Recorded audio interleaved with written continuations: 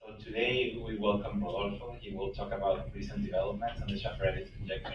Thank you, Sebastian. Yeah, so let me start. I will divide it something in three parts. So I'm sorry for Sebastian that has already heard this talk before. So I'm going to take about the motivation in the first part. Then I'm going to talk about some general features. And I hope if the experts come, I will give some details. If not, I can promise to this part. So everything I will say is going to be over the complex numbers. So now let me start with motivation. So let me recall the uniformization theorem. So this is a theorem due to Ungar and Coe. It was around 1907, and it says the following. So you take, let's see, a smooth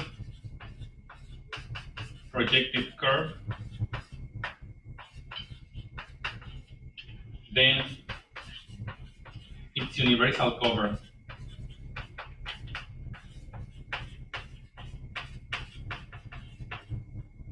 is either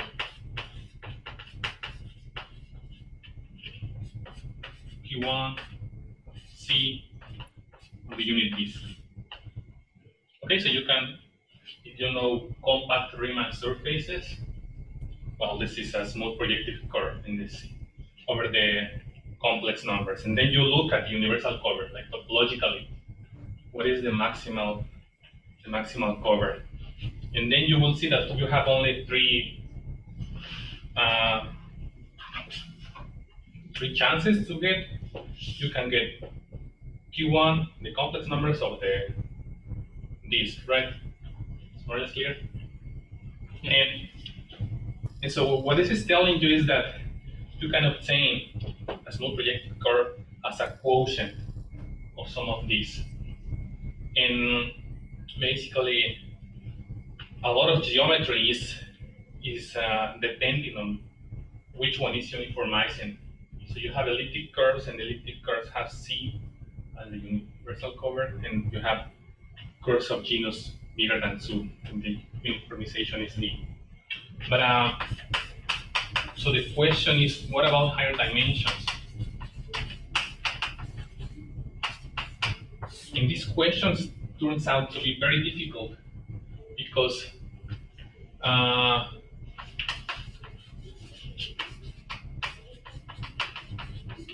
already in dimension 2,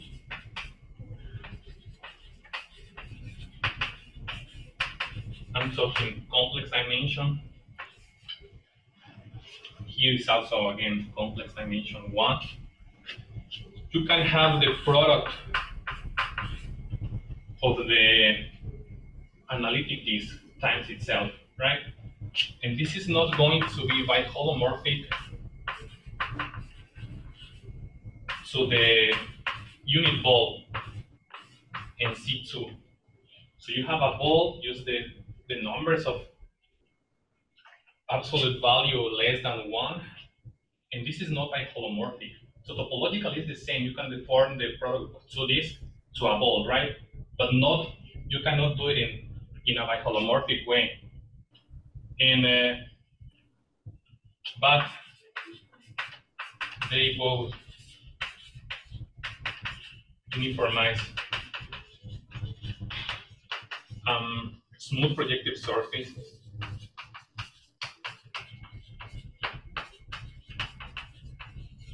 of general type.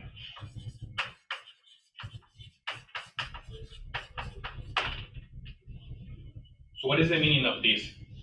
So I was telling you, you can get a Riemann surface of genus 2 and higher as quotient of the unit disk. Okay? And so, I mean, for genus 0 you have this, for genus 1 you have this, and for genus bigger than 2 you have everything else. So this is called general type. You have a lot of varieties there, and so they are very wild. It's very difficult to study them. But already in dimension 2, you can have something that is the universal cover of something called general type of these difficult families, and it's not only one thing. So you can get more. You can get actually a lot of things.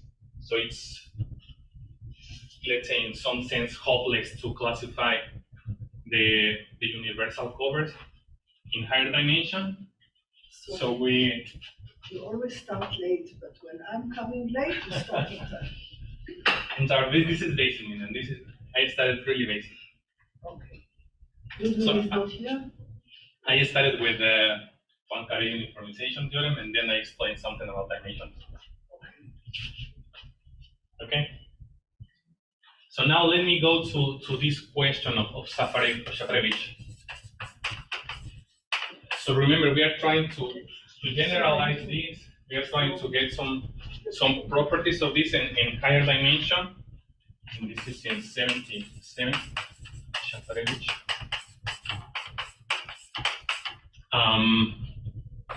So let X be a complex projective manifold. This means smooth.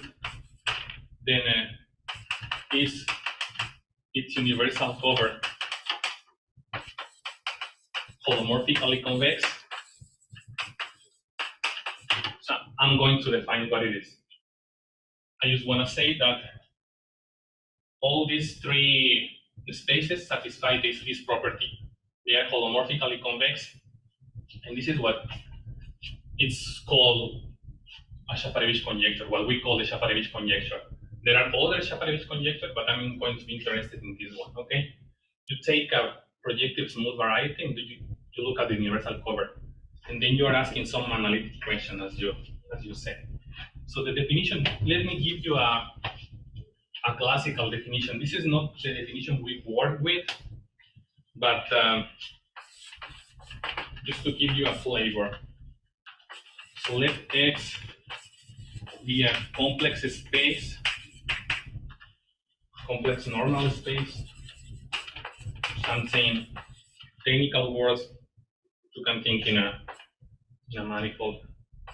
So we say X is holomorphically convex if for every compact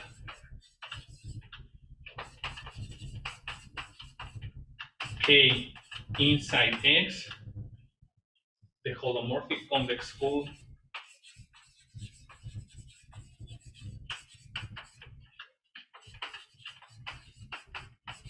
and this is defined as follows. You take the points in the manifold such that when you take the absolute value of all functions, they are smaller than the supreme of this function in K for all holomorphic functions. And you ask that this should be compact.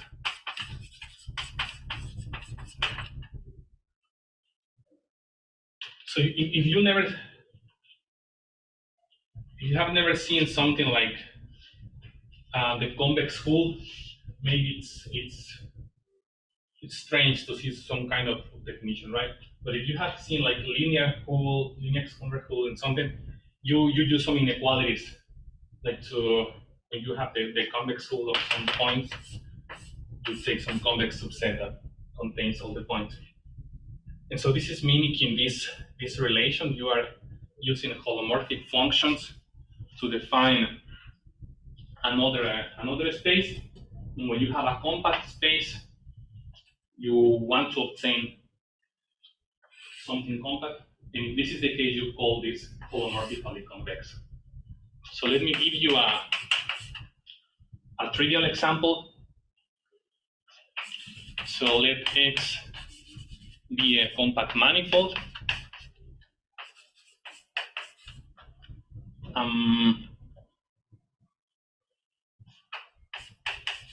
And then we take a compact inside X. So we wanna see what the convex hull of this is. But the holomorphic functions of X, these are constant because you are in a compact manifold, and holomorphic functions in compact are only constants. So if you take this, the holomorphic, I don't know how to denote, let me call hull of K. So this is going to be everything, but this is compact. And this implies that X is holomorphically convex. All what I want to say here is, if you start with something compact, you will obtain something holomorphically convex. And if you're, in particular, P1 is holomorphically convex, but also C and D. Now, I don't want you to understand this really. Like, this is just to give you an idea. Let me give you more equivalent statements. Questions?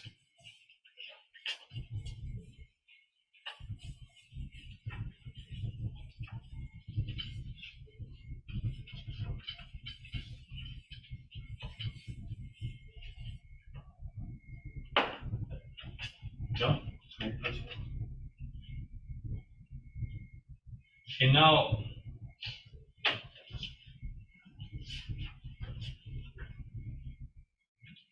so let me continue with the definitions. So you have something stronger than holomorphically convex, and we have, I can say it here. So let me take X, a complex manifold. X is called Stein if X is holomorphically convex and it separates points. So for a holomorphic function, separate points. So when you have two different points, x, y,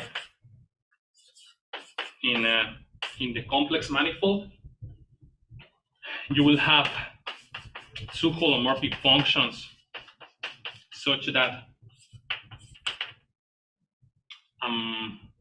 the values at these points are different.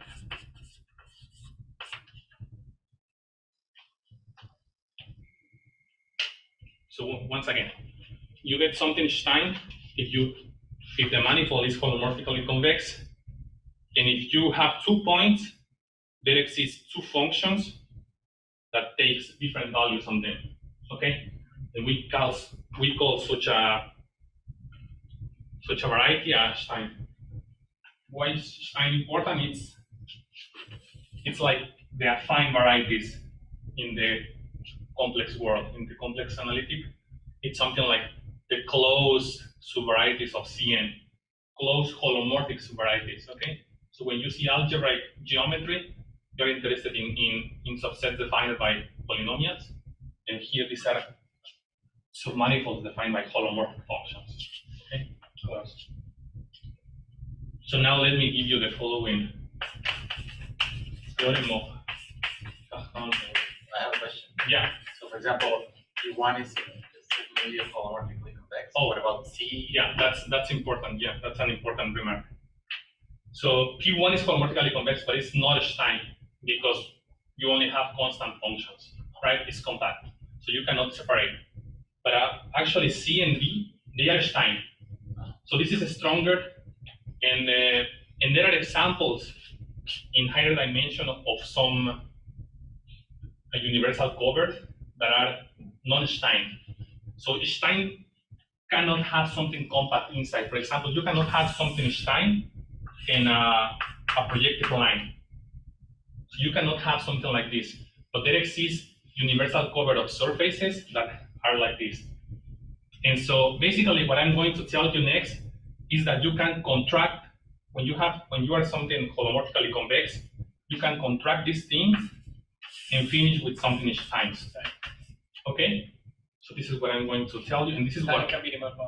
So yeah, I mean, you can think a lot of it, but it's really. It's not the right way. I don't know. I mean, it's really all the probably these ideas weren't in, but certainly it's like that. I mean, certainly it's like you have some weaker condition and you can contract something and make it stronger. That's for sure. So let X be a complex space. So then we say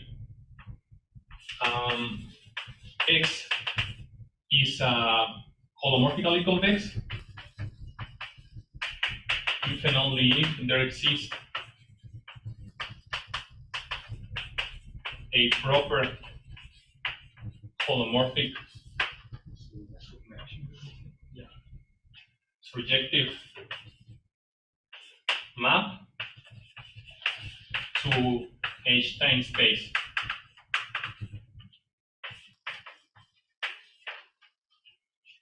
Okay?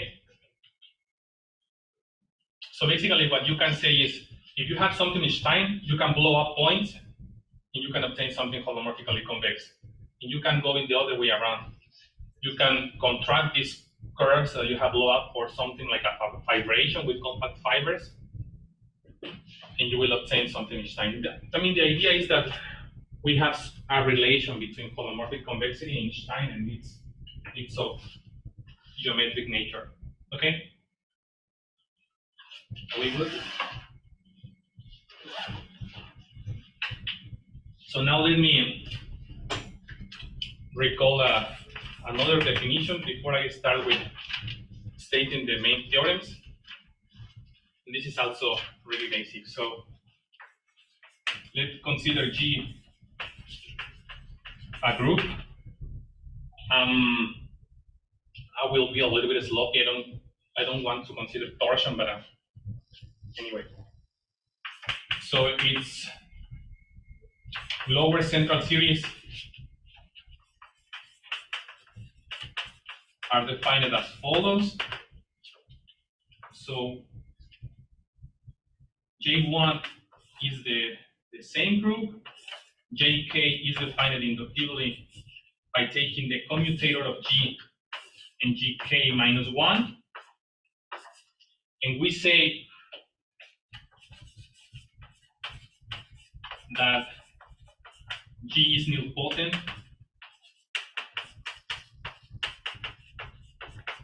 if GK is trivial for a K sufficiently big. Okay, so basically what I'm saying is when you have a group, you can ask if it's abelian, right? When abelian are simple, but you can consider also extensions of abelian, and these extensions can be non-trivial.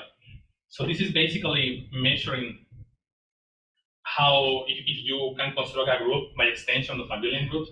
So if it is nilpotent, you can have some quotients and you can give an iterated extension, okay? But this can be non-abelian. And we kind of see this as a still simple group, like simple to work on it. And we have some tools to work. And also, when you have something abelian, you can work with Hodge theory and construct some morphisms that are of geometric nature. So let me state the first theorem that I want to talk about. So this is a theorem of Katzarkov in 97 that says the following. Let X be a smooth projective variety with a nilpotent fundamental group.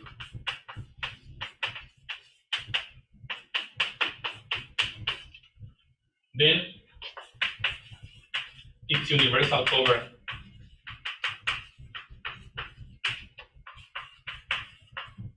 is holomorphically convex. Okay, so we can say he solved the Shafarevich conjecture when the fundamental group of a smooth projective variety is nilpotent. So this is the title, and in the talk we are interested in the Shafarevich conjecture. This is one of the first words where you can use the nilpotency.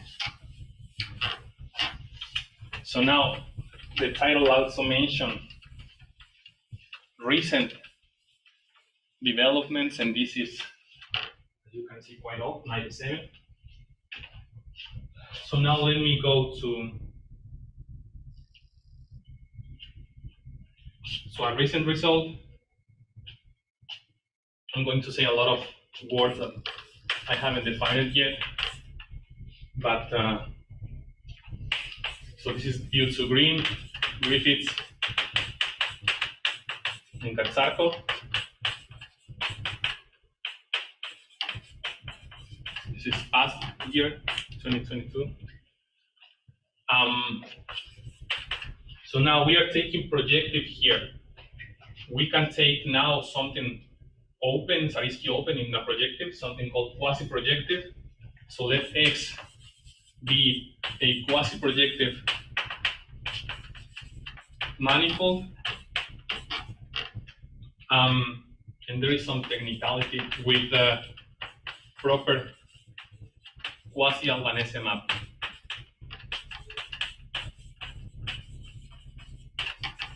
I'm going to say some words about this. And nilpotent fundamental group as well.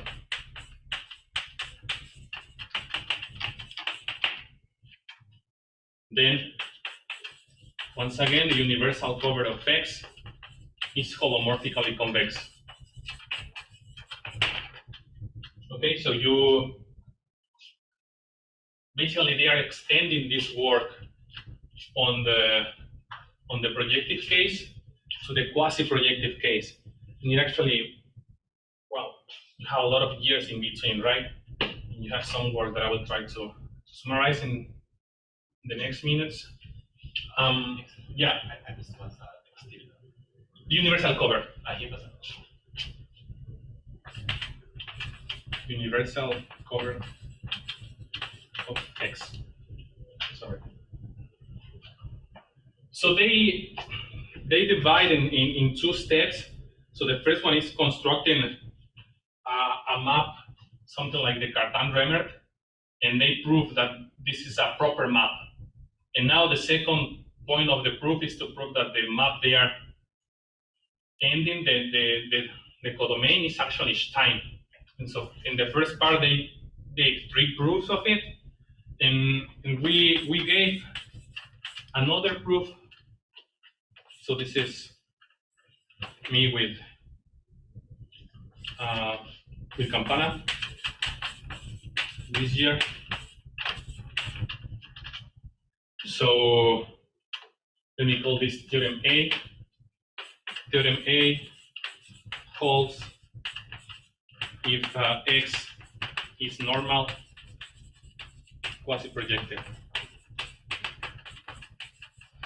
So we gave another proof, and we actually extend also this to some singular setting. So we are admitting some singularities. So if you remember, we started with something smooth here. So we are pushing into quasi-projective and quasi-projective normal, and the techniques are similar, but not exactly the same as there. So let me now just give you a definition of what is this quasi-Albanese. Probably you heard, probably not. So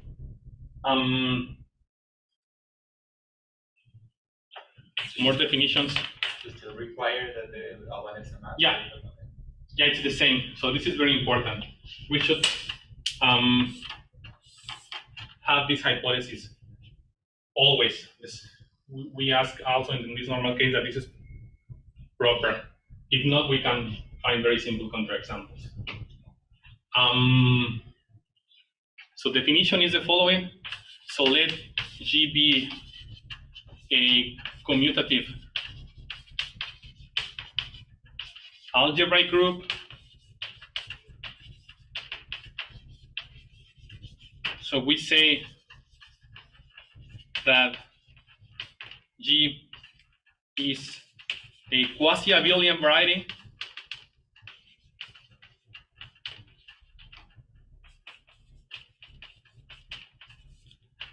if we can give G as an extension in the following way.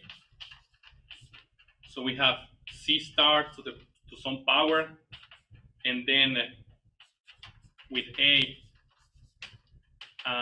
this is an abelian variety. This is a quotient of Cn by a full rank lattice.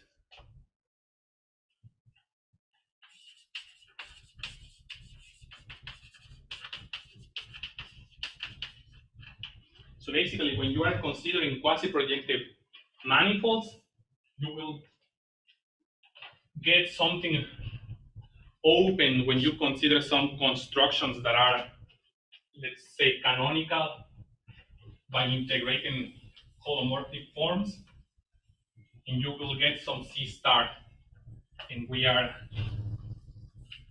getting something like that. So I'm being associated here.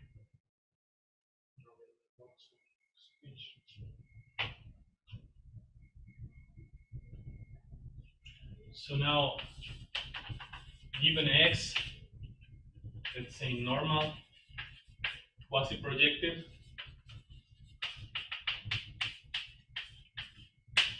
there exists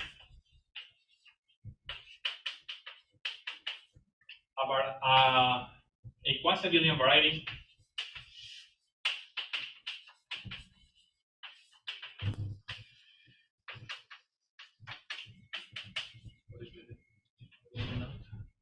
alt of X, and a universal morphism that is as follows. So you have X, and you have a map.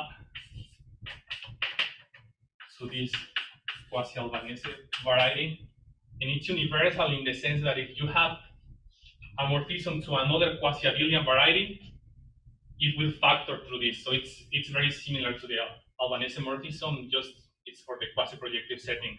And you alpha X is called the Albanese morphism, or the quasi-Albanese. Let me just say Albanese.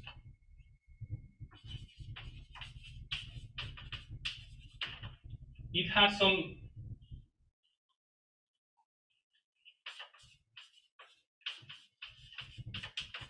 properties that we will need, and it's the following.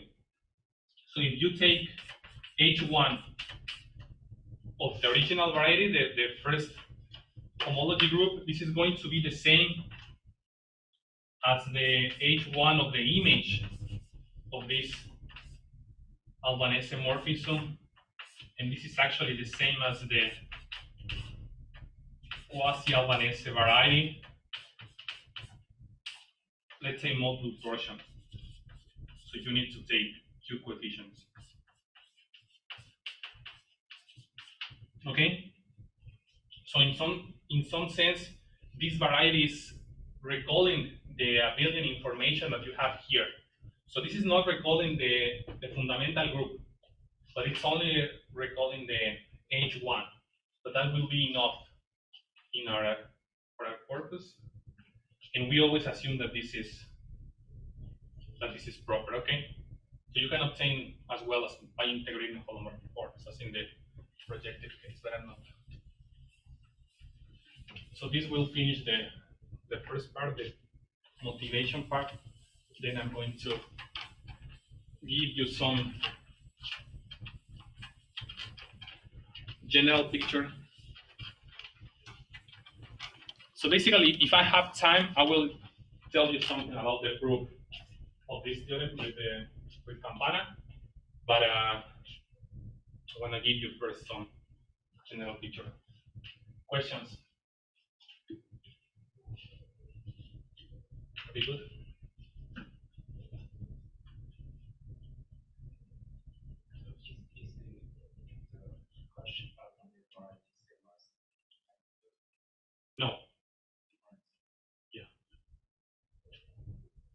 This is the question, sorry. So if it is the same as the intermediate Jacobian. I mean, for example, when you consider intermediate Jacobian, the Albanese is some particular case of that, right? Probably you can see it like that, but it's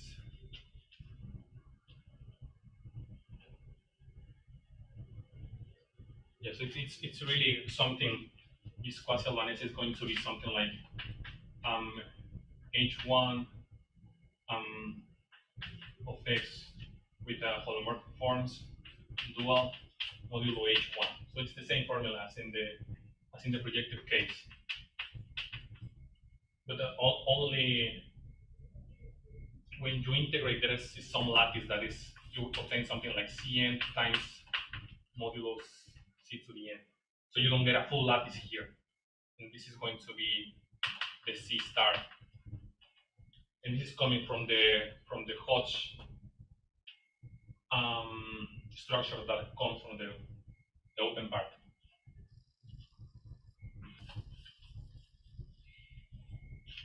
Okay, what else? So now I'm not going to talk about the proof of this general feature, but let me give you more ideas. So this is just the nilpotent case. So we know how to solve the Shafarevich conjecture in the following case. We can solve Shafarevich if the fundamental group I1 is nilpotent,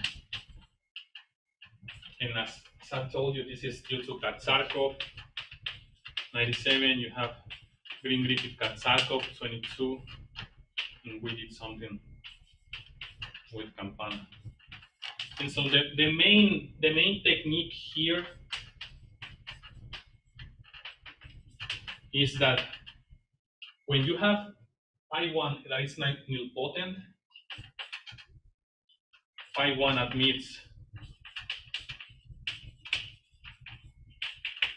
a mixed hot structure. So we'll try to explain what this is, and using this mixed hot structure, you can get the result.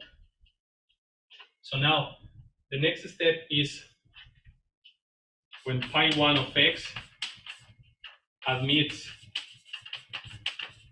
a faithful reductive representation,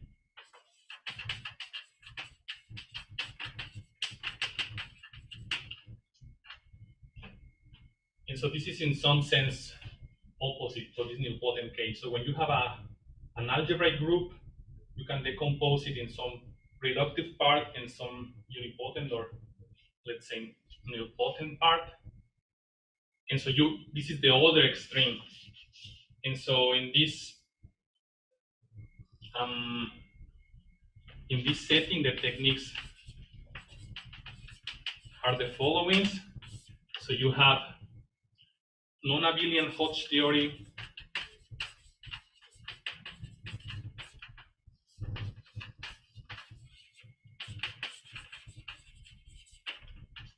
harmonic maps,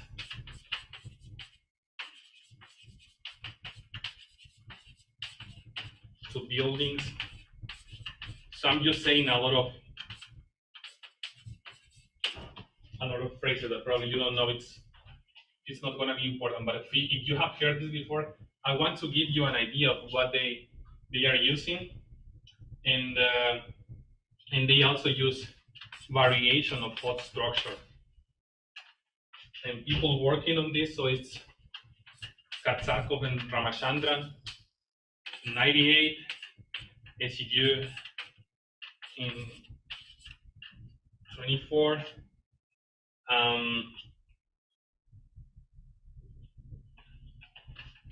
Then Katzarkov and Yamanoi this year, and Brunvard also this year. And so it's the same story. So they Katzarkov and Ramachandran started in the surface case. They suppose that they have a representation, a reductive representation, then they deform to obtain some variation of hot structure.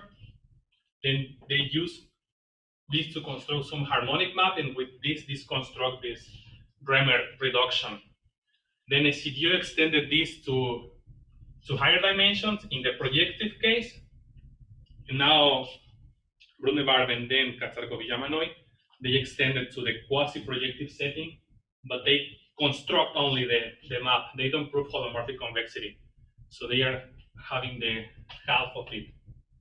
And so the last part is the linear case. So this is when pi1 of x admits a linear representation, linear faithful representation,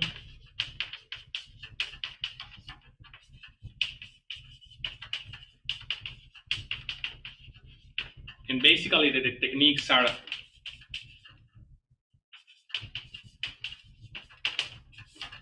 so you are making you're mixing the two. So this is nilpotent techniques plus reductive techniques. And you also need to use something called variation of mixed hot structure. So this time you will obtain something mixed, even in the projective case. And this is done by Isidore, Katzarkov, Pantev, and Ramachandran in 2012. And we are working on the quasi-projective setting. So this is the big picture. So I'm talking today about the nilpotent case, but we can also have more information on this faithful representation and on this linear case. But the techniques are somewhat different. So now let me give you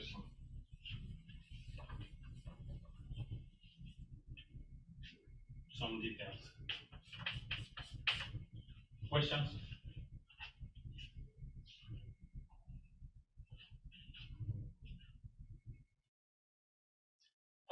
How strong is this condition? So how far you are from with the Shafarevich conjecture totally?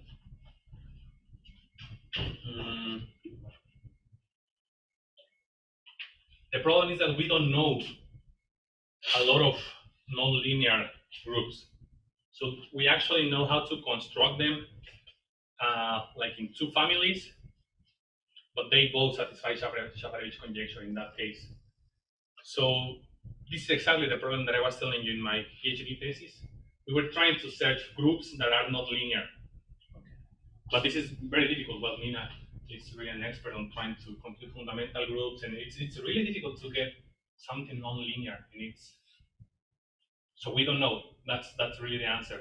So all the examples that we know, or most of them, they are known to be linear, or in the few cases that are non-linear, they are known to satisfy Shafarevich conjecture. Thank you. Didn't you say that if you drop the condition of the quasi-Albanese map being proper, then you get counterexample? This is in the projective setting. So the projective setting is very difficult to get non-linear, to get counterexamples. So we don't know a counterexample in the projective smooth. Okay. But if you are in the quasi-projective, it's really simple. For example, if you get C2 minus 1 point minus 0, let's say. So this is not holomorphically convex, and it's simply connected because every function will extend through 0, right?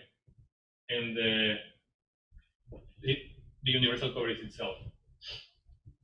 So you obtain really, I mean, if you take the quasi-Albanese, it's not going to be proper. It's itself. Okay, and it's very. If you take an abelian variety and you remove points, that's also a counterexample. Then you really need to ask some proper of this.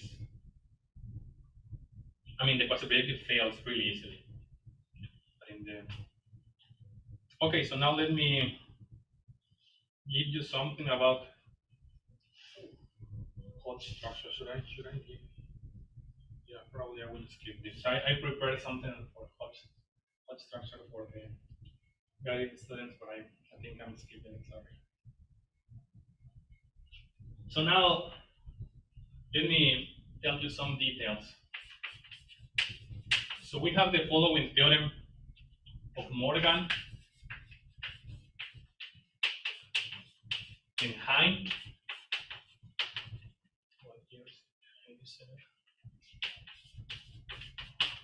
That says the following.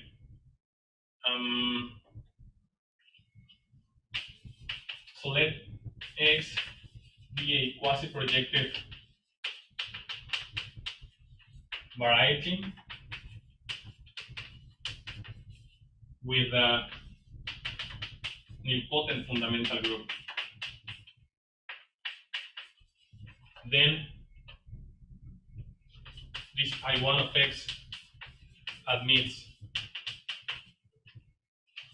a mixed hot structure. It's actually a pro-mixed hot structure, so it's a limit of mixed hot structure. So what is the meaning of this? If you remember these scalar varieties or projective varieties, when you take the cohomology, you can decompose them as a sum, right? This is the sum of H P Q with P plus Q equal K, right? And now, a mixed hot structure is something that has two filtrations, so F and W, and when you take the quotient by this filtration,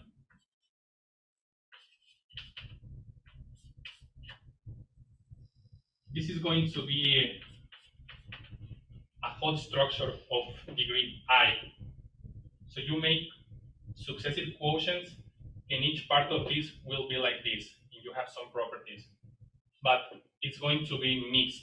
Like I was telling you in the nilpotent groups, these are like extensions of abelian groups. Now mixed hot structures is like an extension of these things, these pure hot structures. Okay? And with this, what's the condition of pi 1 here, or there's no condition? With pi 1 nilpotent, yeah, I'm sorry. Thank you. Okay? And what do we need this? So we use the following theorem of Hein and Arapura. So the first is proved in 98 by Hein. Oh, I'm forgetting something.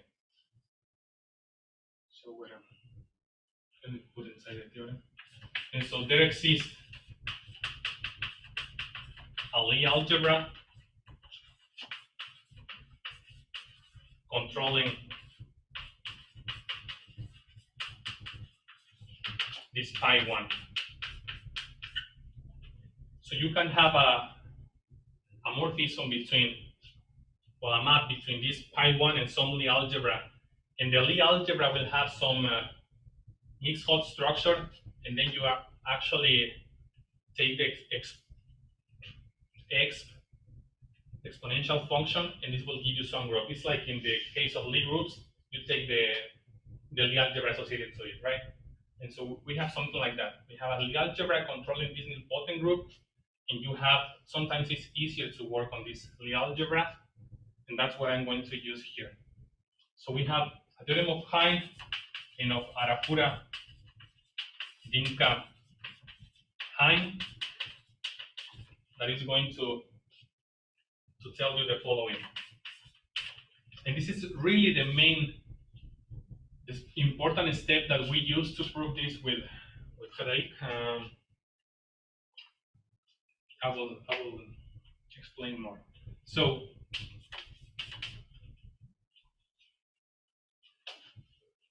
we will consider a map that I will call delta, and this is defined from this graded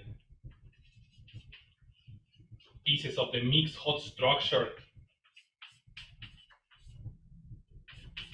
on H2. Well, and this is going to go to the free, this is denoting free Lie algebra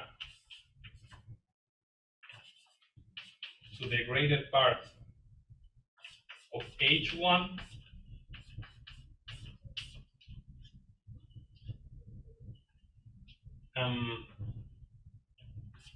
and then the graded pieces of the Lie algebra, let me call L of X controlling this nilpotent fundamental group is given as the free Lie algebra generated by H1 and the relations are the image of this delta 2. Okay, so it's, you know, this is the really technical point, so let me go slowly. So I was telling you, we have some Lie algebra controlling this fundamental group, right? And so what Hein, Arafura, Dimka, and Richard tell us is that here X is, as in the theorem with Frederick, X is normal, quasi-projective,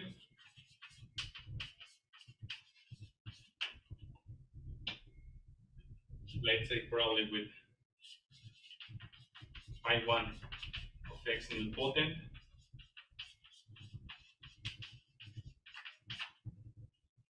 So I'm telling you, this Lie algebra controls this nilpotent group. But actually, this Lie algebra can be obtained by H1, oh, this is X, by H1 and H2, and that's all. So basically, you can obtain some non-abelian information, some these nilpotent extensions. They are controlled by H1 and by H2. So if you think in cohomology, you have something, you have a map, right? You have from H1 of X, and you make cup product. Probably let me write like tensor here. This is simply cup product. You are going to be in H2. And you want to take the kernel of this map.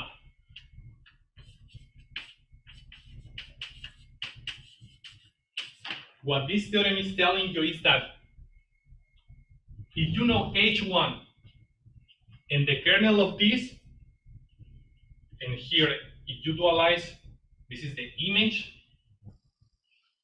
you know how to construct this Lie algebra. And that's all. And now, what is the important part about the mixed hot structure? Is that the mixed hot structure for a normal quasi-projective variety looks like a smooth quasi-projective. So I don't want to give more details, but H1 can have weights 0, 1, or 2, and 0 is coming from the singularities. But in the normal case, H1 will have only weights 1 and 2. And so the relations are of a very special type. And so when you consider something that is normal quasi-projective, the things that are coming from the singularities in H2, they will not affect this Lie algebra. And now, I was telling you that the H1 of X is the same as the H1 of the Albanese. And so now, what you have to prove is that the image of X2 is also the same in the Albanese.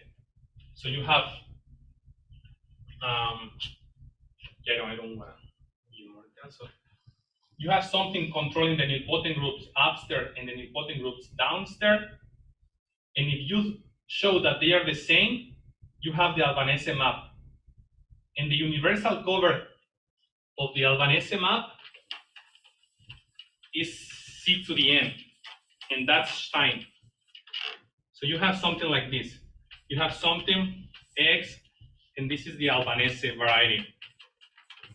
And here you have the quasi-Albanese. And now, here you have C to the power N, and this is Stein. And if you show that this thing controlling the pi 1 are the same for the image, not for this Albanese, but for the image,